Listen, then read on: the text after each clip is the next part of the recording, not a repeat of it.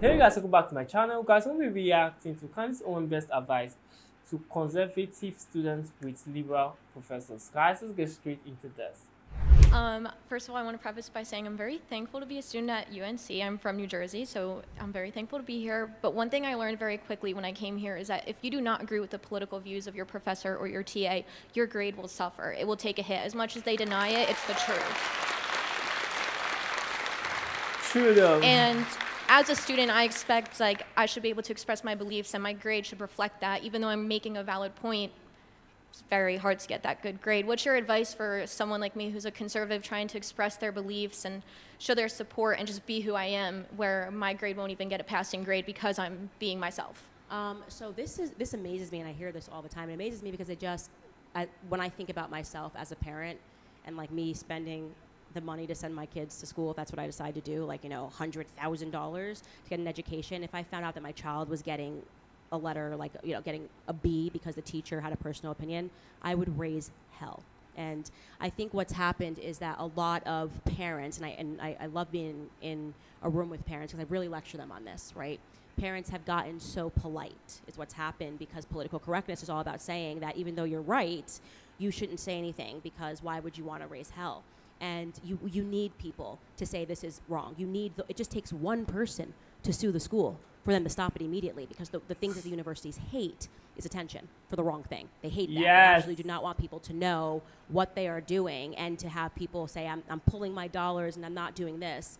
And the problem is I think that the students don't want to be that one person. And I know that Turning Point has created some programs to kind of deal with that and to sort of expose, the professors that are engaging in this. But you should not take that sitting down.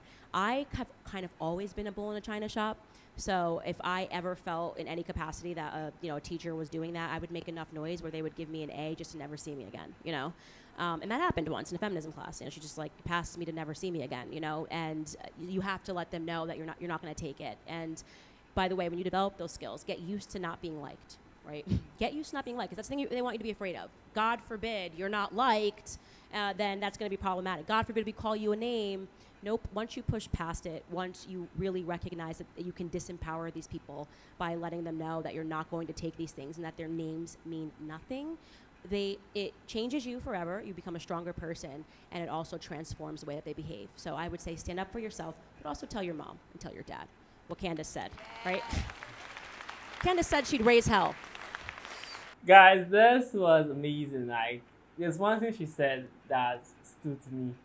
Just to not being liked. I feel for the fact that you're too polite, people actually take advantage of you, and people feel like they can give you the scores they feel like they want to give you. And this is something I said in my grade, and I honestly wouldn't do anything about it because I really don't want to go through that stress. Because for me it's stressful, and I understand how fun, because when you did something very, very well, like let's say you read for an exam and you saw something different, and you're sure you read for the exam, and you just keep on asking yourself, like, where did I go wrong? Like, what happened? The teacher don't like me or something. But sometimes lecturers, I would say, there's some stuff that are annoying, and you just have to take it as a test. But I love the fact, because I feel if I actually challenge them, maybe something will happen in my results, and I think that's what I'm gonna do.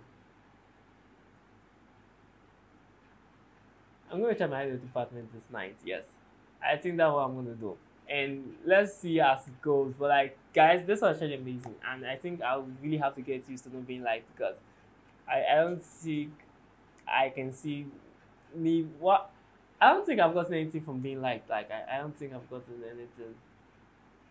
I just feel I'll take what is rightfully mine. And guys, ensure to like, share, subscribe to my channel. I'll see you next time, guys. Best.